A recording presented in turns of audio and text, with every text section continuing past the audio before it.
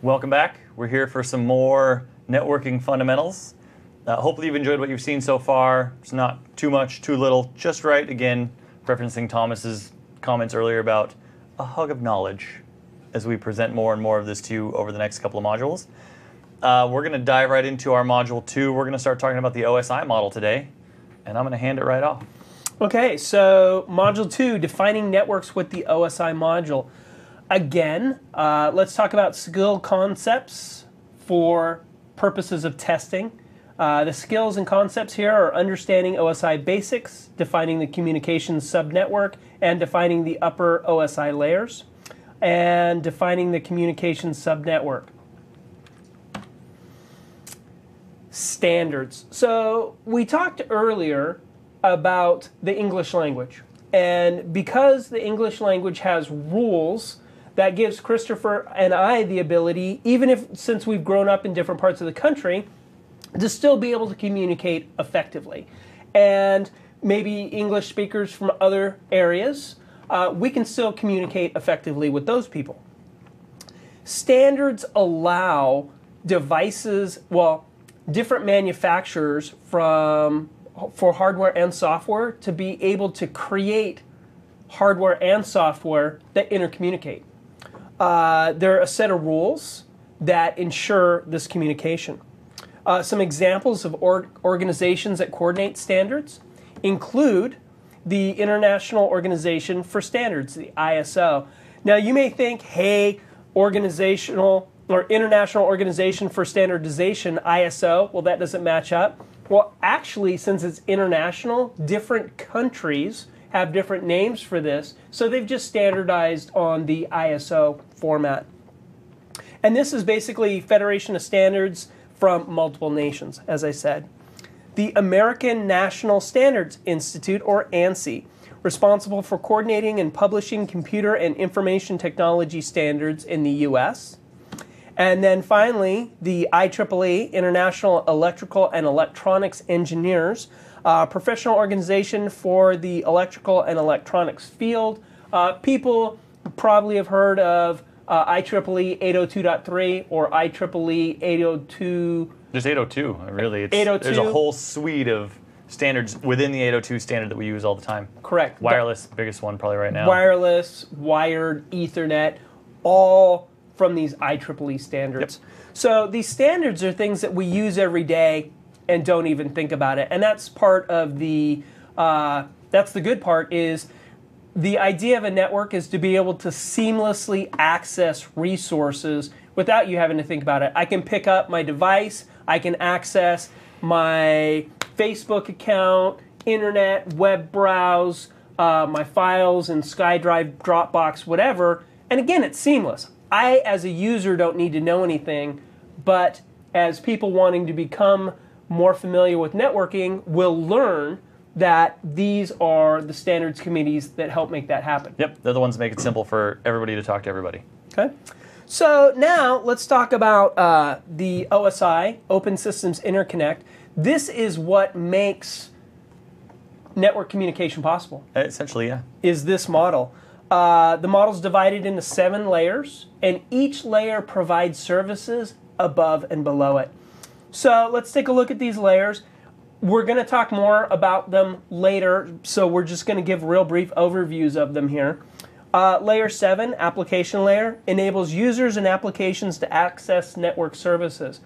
People do get confused that they think that this is, as a user, a program that I use to access network services. It's not. It's the protocol the program I'm using uses to access network services. So just to clarify, layer 6, presentation layer, translates data into a common format. So we talked about ANSI. Another one is EBCDIC, and these are basically keyboard formats. Maybe different computers are using different formats. The presentation layer can translate that for you. The session layer, layer 5, establishes a communication session between devices. We've all been on the phone with somebody who, they pick up the phone, you have your conversation, you've initiated conversation with them, you've established connection, and then at the end of the conversation, they don't say goodbye.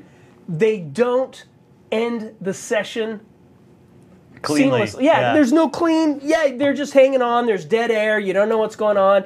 So they don't have a very good session layer protocol is the problem there. Layer 4, transport layer, manages message fragmentation and reassembly. Layer 3, network layer, this manages data routing and creating subnetworks. We've talked a little bit about subnetworks when we talked about LANs. Layer 2, data link layer, provides error-free transfer of data frames. And then finally, layer 1, physical layer, physical network media, and signal strengths.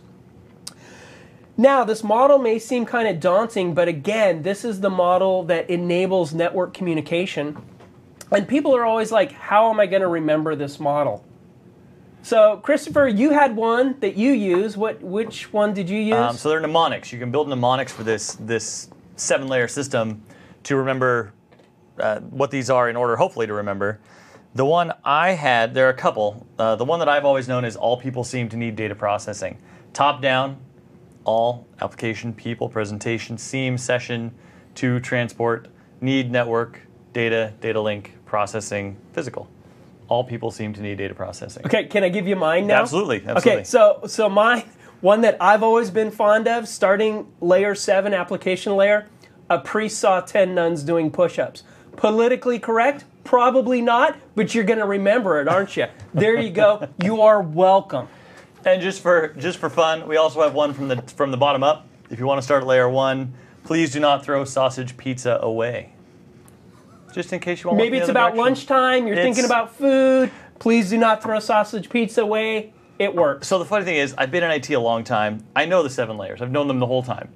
But I'm building this slide the other day, and I'm replacing, a graphic and turning it into an actual table so we can do more with it. And I actually use the mnemonic to write it out. So even though I know the layers, I'm like, application, all, process. I wanted to make sure that I had them all in the right order. So right. I refer to mnemonics I've been using for 15 years to... Oh, they're really helpful. Yeah. I'm a huge fan of them. And those nuns doing push-ups, they're a fan too. So the OSI model layers, basically what we have here is, as we mentioned, it allows devices to intercommunicate. So what you see here is one device on the left-hand side under the title needs to intercommunicate with the other device. Maybe it's requesting a web service, a file and print service, maybe it's printing, whatever, there's communication.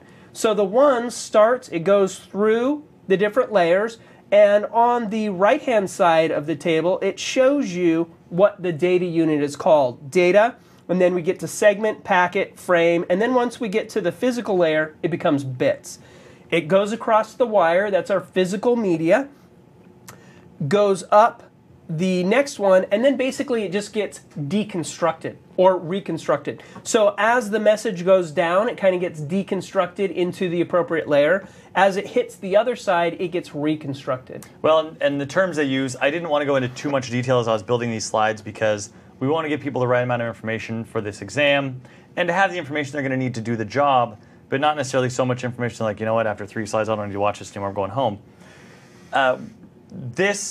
The protocol data units on the right, you're not going to hear that term very often, but what happens as the data moves from top to bottom, you start with a piece of data at the application layer that is actually added to as you go from top to bottom. So it's either added to or in some cases broken apart. I start with a given amount of data, the next layer adds headers to that. The next layer breaks it into smaller consumable pieces to actually put on the wire and may add more information to those smaller pieces. So we're not going to dive into the actual technical details of what happens to each layer, but that's what this is describing, is that information is being, the data itself, your actual chunk of data is being modified, manipulated, broken apart, tagged, and built in a way that when it gets to the physical layer, those bits can be sent across and then successfully reassembled up the stack on the other side. So now let's go ahead and start taking a look at the different layers. Layer 1, physical layer, defines the physical and electrical media for data transfer. Whether this is wired or wireless, they need standards of some kind. You need to know how to build the media. For wireless, what signal strength do I use? What signal channel do I use? For wired, what type of wires and cabling do I use? What type of jacks do I use? Physical layer components include cables, jacks, patch panels, punch blocks, hubs, and mouths. Physical layer concepts, and we've talked about some of this already, topologies. So what the network physically looks like. Analog versus digital encoding. When we think of analog, think of the old style analog clock. So it can be any of a time versus a digital. Digital clock is discrete. So it's either 10:05 and then it becomes 10:06. Maybe your digital clock doesn't have seconds on it. So let's take seconds away. So your clock is 10:05 and then it flips over and becomes 10:06. The gradation displayed to you is just, it's one and then it's the next. For analog, so you have the analog, you have the hands on the clock, it can be any value within that system. So think of it that way, hands on a clock or digital media. Bit synchronization, baseband versus broadband, multiplexing and serial data transfer. We'll get into these topics more later. And the unit of measurements at this level is bits. So Ethernet standards. We've talked about the Ethernet. Ethernet standards is basically the standard for communication over networks. This has a frame type, so how data is packaged and sent over the wire. It has a physical media that can be described. As Christopher mentioned earlier, 802 is the Ethernet standard. Well, .3, .11 are the different standards of Ethernet that describe frame type, physical characteristics, electrical characteristics. All those are described in those standards. Defined physical and data link layers, so the first two layers. 100 base T is an example of an Ethernet standard. And to kind of break that down, the 100 stands for 100 megabit. The base is for baseband versus broadband. And T is for twisted pair cabling. Which we'll look at later as well. Yes. Baseband refers to the fact that the networks use digital signaling over a single frequency. Broadband systems use analog signaling over a range of frequencies, enabling multiple channels over the same physical medium. So again, if we think of digital and analog, not to hammer this, but I think this is kind of an important concept to understand. For digital, if you're looking at here, digital is discrete. So with digital, the data's so zeros and ones. It's here or it's here. So it's very discrete. For analog, it can be anywhere within this range. So anywhere within this range up here or down here can be analog. With an analog channel, devices can speak anywhere within this channel. For digital, you have these two areas. It can be here or it can be here. So again, something to think about, hands of a clock versus digital clocks. Layer 2, data link layer. So the data link layer establishes, maintains, and decides how transfer is accomplished over the physical layer. So basically now what we're talking about are frame types. How is that content encapsulated and put over the wire? Christopher earlier mentioned MAC addresses, media access control addresses. They're defined at the data link layer. These are hexadecimal addresses assigned to a physical network card or to uniquely identify these cards. And in this case, MAC addresses ensure, in theory, although I don't think I've ever seen an example of this in the real world, they ensure uniqueness worldwide for network devices. Correct. They actually, okay, so this is a little bit older. They had a problem where they gave, so for hexadecimal addresses, they assign different manufacturers different addressing schemes or different addressing assignments. For a while they had, and I don't even remember the names of the companies, they gave them the same assignments. So now they were putting out network cards that had the same MACs. I was at a training center, and again, this was a while ago when people had problems with network cards and you had to be really careful with static electricity. So in a training center, you're moving hardware. You're ripping open the case, you're removing network cards. So moving network cards, you use static would blow the address. So now you might have multiple systems that have the same MAC address, And the error that you would get is you'd bring one system online, it would be able to use the network. When you brought the other system online, it would blow the first system off the network. And then as you used each system on the network, it would blow the other system off the network. So Sounds like fun. Oh, it was really interesting to troubleshoot. I imagine. I would say it was good times, but it was not good times. It was the opposite of good times, actually. So network interface cards and bridges are examples of devices at this layer, and the unit of measurement at this layer is frames. So media access control, which we've talked a bit about already, ensures unique addresses for the different devices. We've talked about what happens if devices don't have unique addresses, and manufacturers are typically assigned ranges of addresses. They're 6 octets in length, written in hexadecimal. And we're actually going to see an example here on the next slide. So it's animated, so not just by clicking. Okay. We'll get to an example in just a moment. And props to Christopher. This is some of his graphic magic here. So know that all this graphic amazement is coming from Christopher. Unless you hate it, in which case it was someone else entirely. A vendor did it, Yes. I guess. Layer 2 switches are hardware-based and use the MAC addresses of each host computer network when deciding where to direct data frames. We've talked a little bit about switches already. So ports on the switch are mapped to different MAC addresses on the system. So if we look here, we'll see that, hey, these two ports are assigned to these two MAC addresses. So when a packet comes in for a specific device, it will only send to that specific device. Yeah, and in this case, two things to note here. At the very top it says layer 2 switches. That is a valid term, although 99% of the time when you hear the word switch, it's a layer 2 switch. We probably won't get too complicated in this session or in this course and talk about layer 3 switches, which do exist.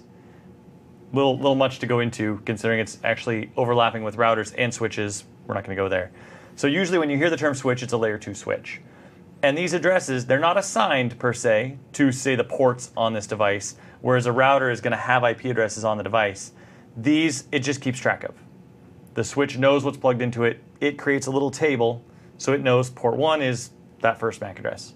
Port 6 is that second MAC address. It just knows that itself. And so people aren't confused.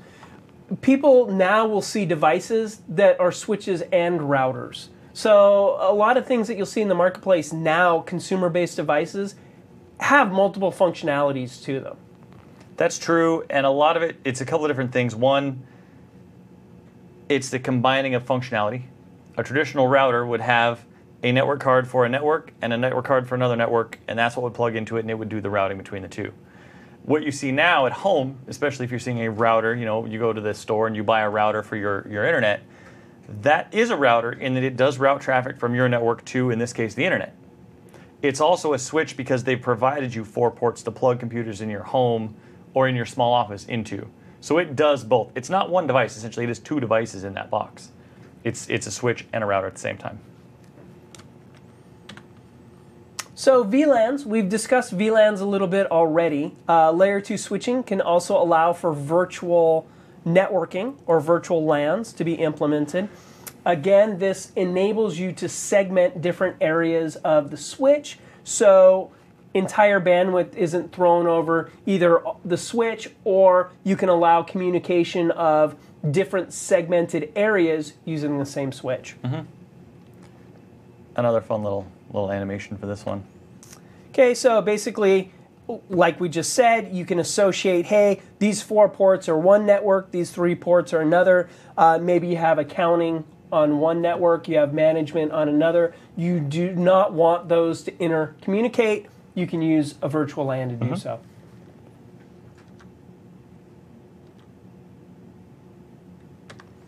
Okay, so layer 3, network layer. This controls the operation of routing and switching to different networks. So it's using the network layer that subnetworks are created. This translates logical addresses or names to physical addresses. So as a user, I go to www.microsoft.com. The network layer is the one that translates that from that address or from that name to an address. So when this happens, since we've already gone over the first two layers, we could talk about this now in a broader context. I want to go to www.microsoft.com. I do that. There's a process in the background that goes on that sends an IP back to my computer. It says that name has this address. And here we see Internet Protocol as the network layer protocol.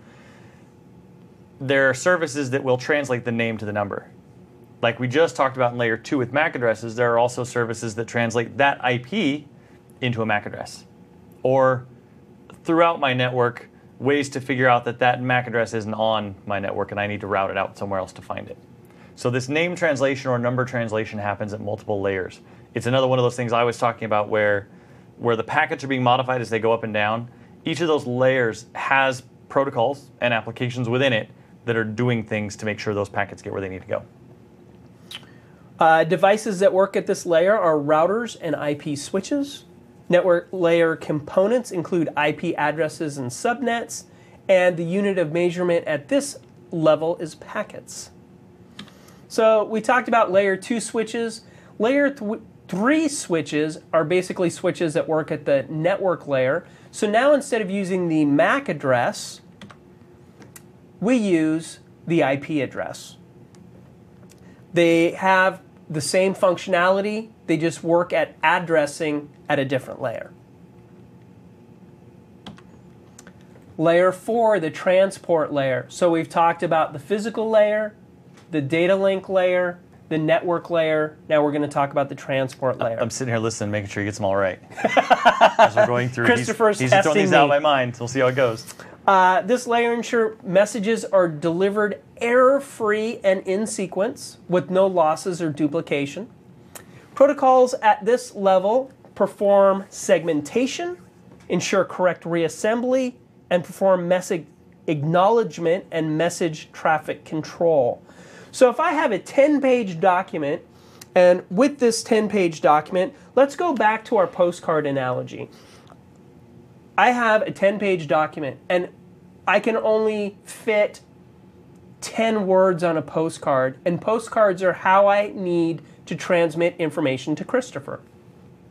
So as this goes down the stack, at a certain level, the transport layer, this 10-page document starts to get cut up into different smaller bite-sized pieces. These get put on postcards. When they hit the network level, it says, oh, and another thing that the transport level does is, so now I've cut all these up, I've put them on postcards, well, I number them. I say, hey, this is number 1, this is number 2, this is number 3. So when Christopher gets this information, he can reassemble in appropriate order. And make sure I'm not missing any. Exactly. So, do my postcards, network layer, I address them, I get to the data link, that's me walking to the post office box, opening the mailbox, and then the physical is me throwing it in, and then the mail carrier handing those off to Christopher. Christopher gets them all and receives them, gets them out of the mail. Now, what he needs to do is, so it went down my stack, and now back up Christopher's stack. He needs to reassemble and reattach all this stuff, and because I've numbered them, he can look at them and say, oh, I didn't get 15, you need to resend me 15. The unit of measurement used here is segments or messages, and this layer contains both connection-oriented or connection-less connections. So if we look here, connection-oriented communication, this requires both devices involved in the communication to establish an end-to-end communication. And I see Christopher smiling over here. I think he has something pretty exciting for us. These are two of my favorite slides to have built. This was actually kind of fun for me. So let's see what we have here. So at this point, okay, so the PC is basically, hey, I'm a PC, I'm going to need services. The server, hi, I'm a server, it makes an acknowledgement. I want to send you something important. Okay, I will watch for it. So we have this back and forth communication that's a connection-oriented communication. We're aware that something's going to happen. We're making sure it happens correctly and properly and in order and in time. And again, as we mentioned, packets not received can be resent. Yep. So now let's look at connectionless. So connectionless, end-to-end connection is not necessary before data is sent. So connection-oriented, maybe I'm looking at a file transfer. Maybe I'm looking at a web page. Connectionless would be streaming a video. I don't necessarily need every frame, but I do need certain information. So that information is kind of sent. We go back to our radio analogy where somebody's just talking. They don't know if the message is getting received or not. They're just sending the information out. That's kind of a connectionless communication. Every packet is sent, still has a destination in the header, but we don't necessarily know if it's going to be received. So here the server, I have communication for you, listen to me. And here the client's kind of sleeping because there's no response. They're just listening. Server sending it out. Hopefully someone's listening. Yep.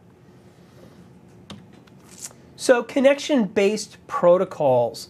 The transport layer contains both connection-oriented and connectionless.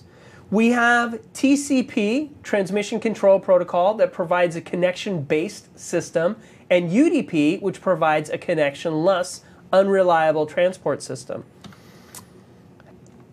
TCP and UDP, so TCP transport's used for logging in, file and print sharing, replication. So basically, when you need acknowledgement, you use TCP IP. UDP is used for one-to-many communications, broadcast, multicast, IP datagrams, audio streaming, things of that nature that don't need to be acknowledged. Yep. Hopefully someone's listening, and if things get dropped in transit. This is actually a protocol used in situations where packets can't be resent. One of the best examples I have of that is VoIP, voice over IP. If I have a phone that's working on an IP network and I'm having a conversation with somebody anywhere else, if the packet that I'm creating by talking into my device that's getting assembled and run through the layers and sent across the wire, if that packet doesn't make it, I can't re-have that millisecond of the conversation. It's just gone. So otherwise you get chop, jitter, yep, which you'll hear. You'll hear gaps, and that's because there are packets that may not make it for any one of 1,000 reasons, and if they don't, there's nothing you can do about it. Well, and there are certain things that, say a conversation. If, as Christopher and I are having a conversation, I have to acknowledge every word he says, that's really going to delay the conversation. Versus we go to a more connectionless system where he can speak long sentences and then I can respond in long sentences. That's more of a connectionless system where he's hoping I'm getting most of his words and I hang on 85% of them. And he probably hangs on 75% of mine. I'm not sure, but so we'll go with that. Is how much of it I'm remembering. So keep in mind there's certain overhead to a connection-oriented system. Yeah. So ports. Ports are a layer 4 protocol that a computer uses for data transmission. They're logical communication endpoints for specific program on computers for delivery of data sent. For example, we have two computers communicating. One computer is requesting web services from another. If I just send to the IP address a request for web services generically, it's not going to know how to respond to that. So what I need to do is specifically give it a port. I don't do that. The protocols do that. Give it a specific port to say, not only is it this address, it's this specific program I'm talking to. So go back to mail, our postcard analogy. Let's say Christopher and I have multiple postcard conversations going on. So I might address this postcard conversation as port 80, which is our term paper. Another postcard conversation we have might be port 443, which refers to some other conversation we have. So basically, ports allow you to not only say this specific device, but this specific application or process within this device. Is what I'm looking for. The analogy I used to use was a house. I'm sitting home on my couch, my doorbell rings. Now the analogy at this point is IP addresses. someone out there in the world has found my IP address. That IP address is how they're going to find my house. They use a street, a city, a state, a zip code to narrow it down. And an IP address is just that. They've narrowed it down to my house. They come to my house, they knock on the door. All I know is someone's at the door. I have to walk over the door, and I have to look through a peephole or out a window to find out what they want. That's what those ports are, is what they want. If it's a guy in a little brown outfit with shorts on, holding the box in his hand, I know he wants to deliver me a package. I'm going to open the door, I'm going to take the package, I'm going to sign for it. If it's a guy also possibly with shorts on, but in blue outfits and maybe wearing a hat, he's probably got some mail for me that I'm going to want to open up and read, and I might actually have to go get some mail and bring it to him to take with him when he leaves. So the ports act as almost the uniform. What are you here for? What do you need when you get here? And as another part of this analogy for fun, we talked about firewalls earlier, which are sort of secure routers. That's what the peephole on your door is, so you can look through and see. Oh, that's very nice. That's very nice. That guy's wearing a little brown outfit with shorts. I probably want to open that and take that package from him. That guy's got a knife in his hand. We're going to go ahead and keep the door shut. We're not going to open the door for that one. Well, I mean, you might. What if you want to live dangerously? Or what if that's the knife that you ordered from the... Yeah, but the fact he's holding it in his hand might be a little suspicious. Yeah, might be a little worrisome. I would think that would come in a box, but I guess maybe if that's how you deliver things. Okay, so that basically outlines ports. And then in this next section, we have the generic ports. Well, not generic. These are very specific ports. So these port numbers are always associated to these protocols. 21 FTP. So when you get on a site and try an FTP, you're using port 21. Port 23, Telnet. I mentioned port 80 before, HTTP. So any web browsing you do is using port 80. If you want to do secure browsing, 443, HTTPS. And then you can kind of look through this list and see the different ports that are associated with the different programs. So the way to impress your friends, if you are that kind of geek, you have contests at your house. Who can remember the most port numbers and what services are assigned? People will flock to your parties if you start them off with port competitions. How could you become more popular than that? You can think of a couple of ways. Okay, so layer 5, session layer. Session layer manages session establishment, maintenance, and termination between network devices. Example, when you log on or log off, again, we go back to that phone call analogy. When you start up on a phone conversation, hello, how are you? You initiate the conversation. I've called about blah. Hey, Christopher, I've called about this presentation. So Christopher would answer, we'd go back and forth, and then when we were finally finished, you'd be like, okay, goodbye. And then if he had a decent session layer protocol, he would say goodbye also, and we would cleanly disconnect the session. This layer also controls the name and address databases for OS, such as NetBIOS. NetBIOS, Network Basic Input-Output System, is a protocol that works at this layer for naming, creating names and associating names to computers. And actually, Microsoft was one of the people or one of the companies that implemented this for a way to associate names to computers. Yep, a long time ago. This was one of the protocols Microsoft implemented. It's not so widely used anymore, but it's still out there. You'll still see it. Layer 6, the presentation layer, translates data format from sender to receiver in various OSs that might be used. Concepts include character code conversion. Remember I mentioned maybe ANSI versus EBCDIC, the different keyboard types. Or not necessarily keyboard types, but data representation. How do you represent an A in this system versus how do you represent an A in this system? Presentation layer is the one that translates that. Redirectors work at this layer, such as map network drives that enable a computer to access file shares on a remote computer. Again, a translation system. And then finally, layer 7, application layer, serves as the window for users and application processes to access network services. End user protocols, FTP, SMTP, Telnet, and RAS work at this layer.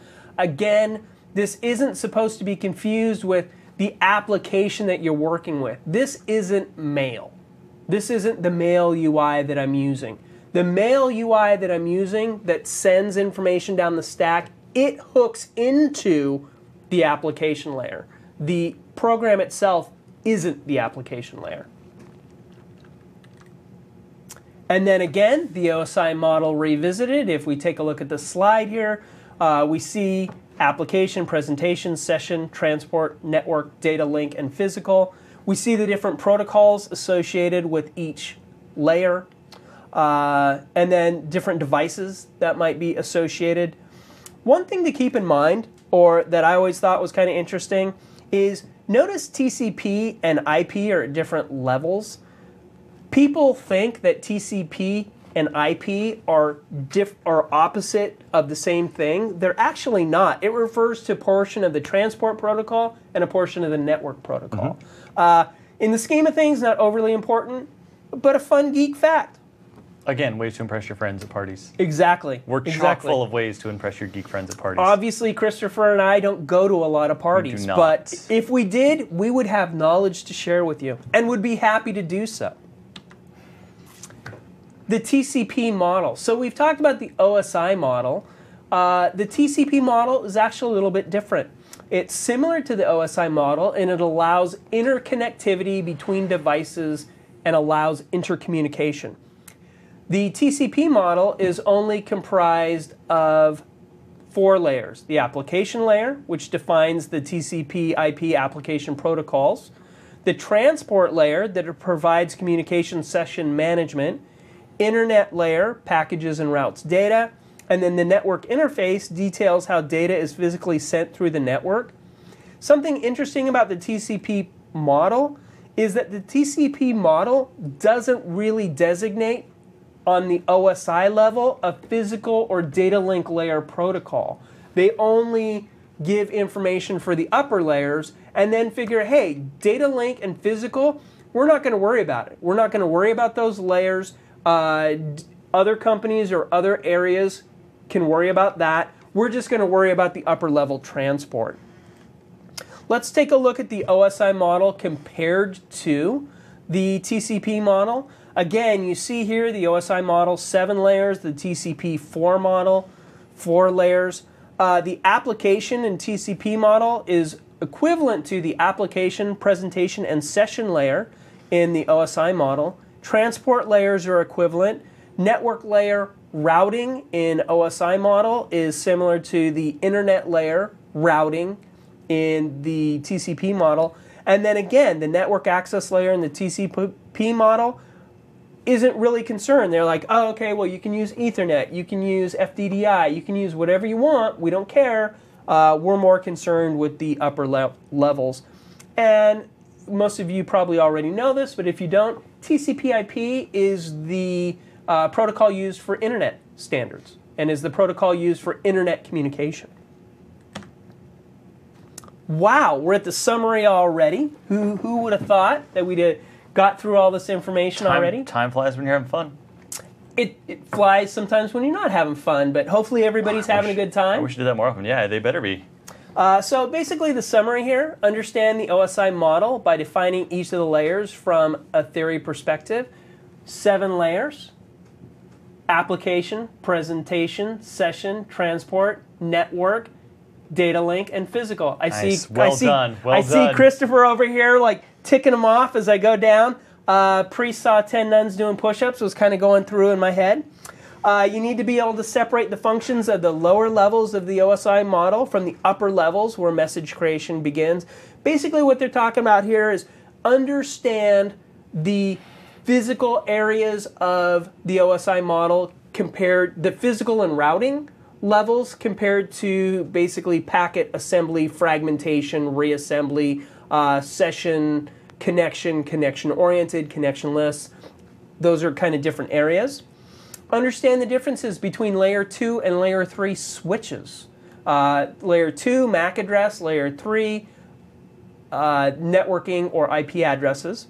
And differentiate between the OSI model, 7 layers, and the TCP model, 4 layers. I feel like we need a burrito mnemonic somewhere. A burrito? Every time I hear 7 layers. Every time I hear 7 layers. You're thinking burrito? I'm thinking burrito, yeah. And we just had lunch, too. I know. That might be why. That could be why. You're thinking food. I guess so. Finally, additional resources and next steps. Christopher, what do we have? So we saw this one in some of our other modules. It's the same information. The MTA Networking Fundamentals Microsoft Official Academic Course book. Our instructor-led courses, there are 4 of them, 2 specifically that pertain to networking fundamentals. One of those is a 5-day 2-pack to save you some money and some time, networking and security combined. And then exams and certifications. The reason we're here is to hopefully get you started on preparing and able to pass the 98-366 Networking Fundamentals Microsoft Technology Associate Exam. Those exams never get any shorter, that's for sure. Those titles they just get longer. Believe it or not, sadly, we're at the end of this module. So we've talked about the OSI model, we've talked about standards committees, we've talked about TCP, we've talked about burritos. Have I missed anything that we discussed? I don't think so. Once we got burritos, we were good. Module closed. Yeah, I think we're pretty much done with what we need to say here. Thanks for listening, and watch the other videos. Why not? Yeah.